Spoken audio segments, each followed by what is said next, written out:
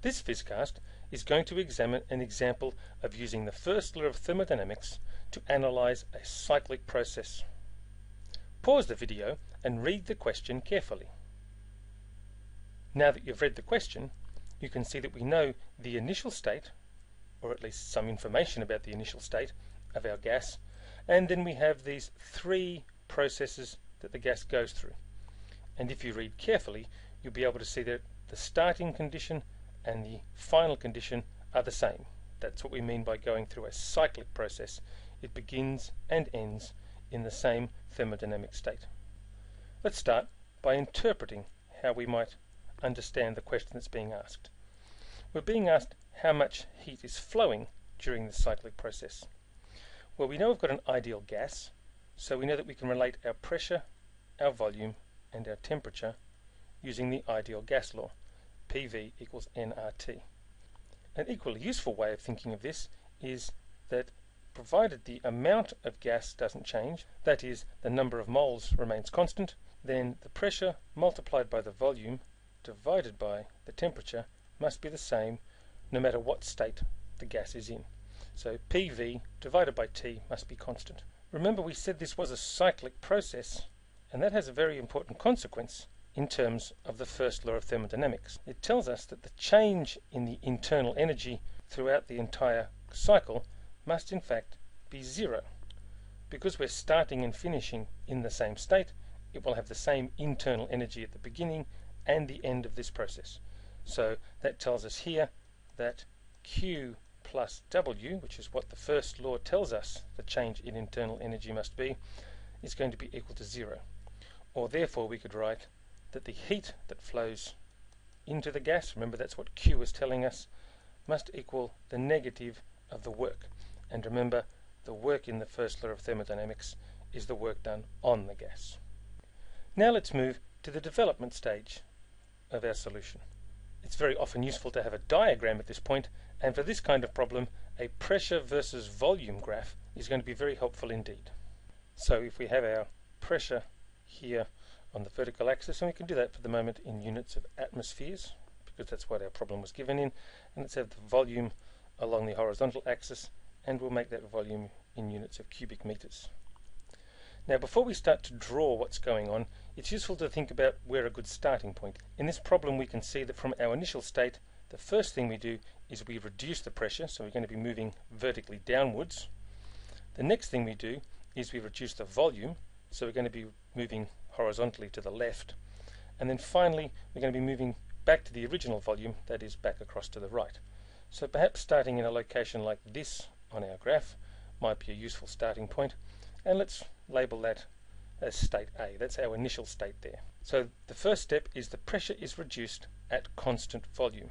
So that means we're going to have a vertical line going down here. Well, let's pop some numbers on so we can make sure we're doing roughly the right thing.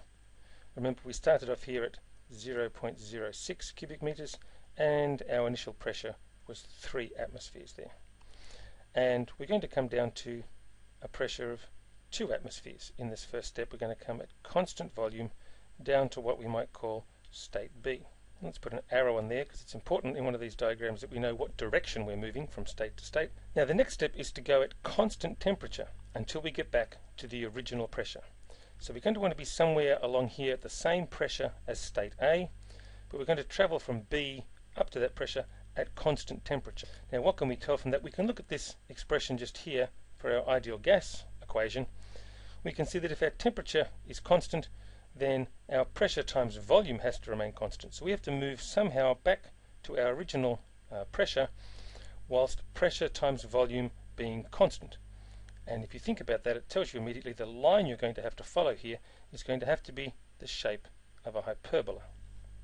Something like that, moving to a state here that has the same pressure as our initial state. Let's call that state C, and we're moving along in that direction there. It might be useful to try to determine what the volume of state C is going to be. The question hasn't actually told us that, but again we can use this condition of pressure times volume divided by temperature being constant. Again, all the way along this line from B to C, we know we have the same temperature. That means the pressure times the volume at each point along here must be the same. So the pressure times the volume at point B is 2 times 0.06.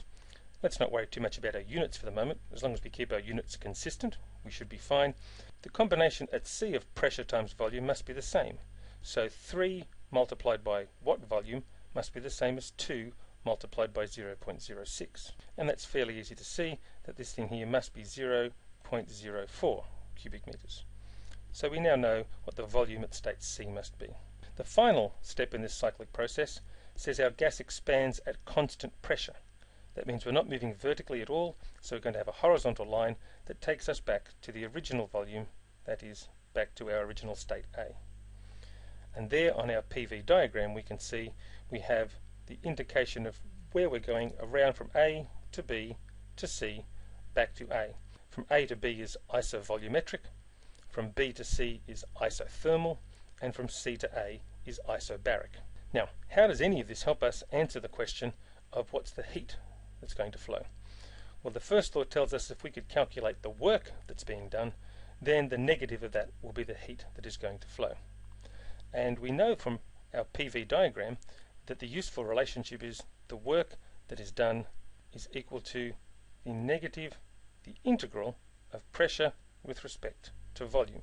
And importantly, that's the work that's done on the gas. That, of course, is going to tell us the area under a pressure versus volume curve. And we have all that information here, so we should be able to calculate the work for each of these stages of the process and therefore calculate the total heat. In our evaluation step of our solution, we can do that one step at a time, so let's begin by thinking about the work done in going from state A to state B. Remember, it's going to be the integral of PdV, the area under the curve.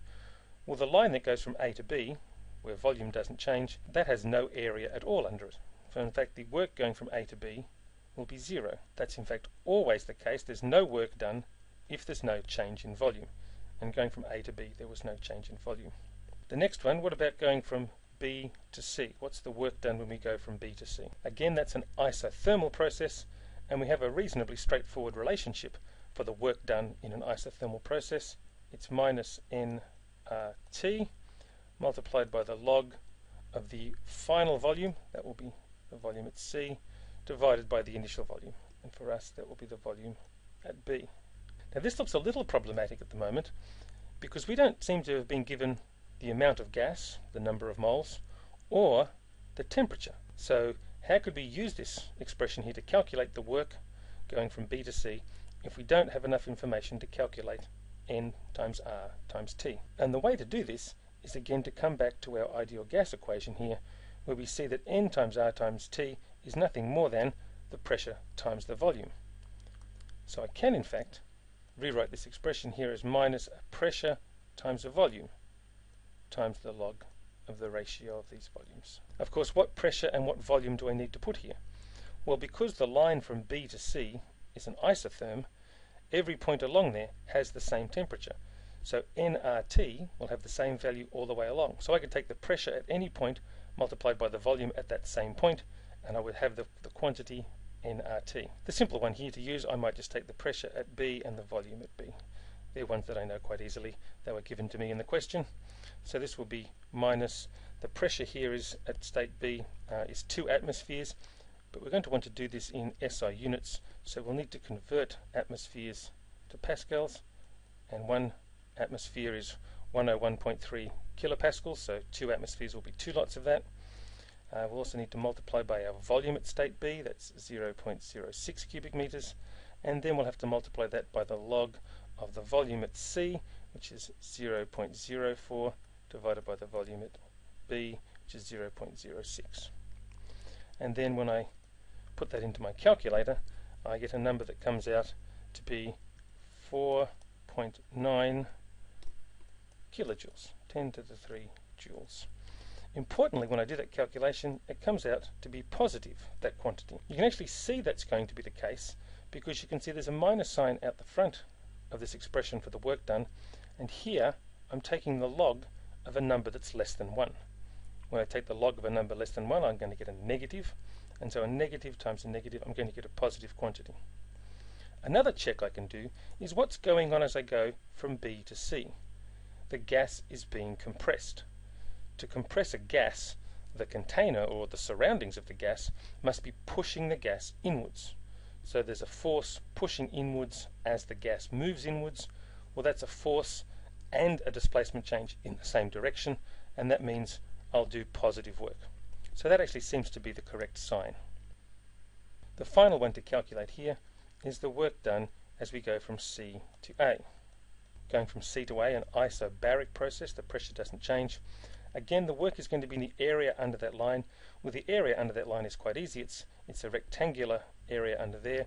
The pressure doesn't change, so in fact the pressure can come out the front of that integral. It's simply going to be minus the pressure multiplied by the change in volume. So we can calculate that. The pressure is 3 atmospheres, and again we'll need to convert that to pascals to keep our answer in SI units. And what's our volume change here? Well, it's our final minus our initial, 0.06 minus 0.04.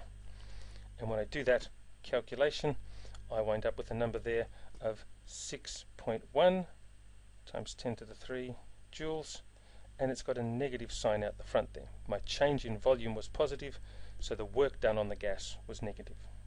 Putting all this together, we can now calculate the work that's done during this closed cycle. It's simply going to be the sum of the work from A to B, the work from B to C, and the work from C to A. So the first one of those was 0, the second one of those was plus 4.9, and the last one of those was minus 6.1, and they were all in units of 10 to the 3 joules. And when I do that calculation, I find I get a number there of minus 1.2 times 10 to the 3 joules. That's the net work done during that cycle. Remember, the question was asking me how much heat was flowing. So that allows me to calculate that the Q is going to equal the negative of that. That's what the first law tells me up here. So that's going to be plus 1.2 by 10 to the 3 joules. That's now my final answer. The positive sign is important. The positive sign is telling me that the heat is indeed flowing in.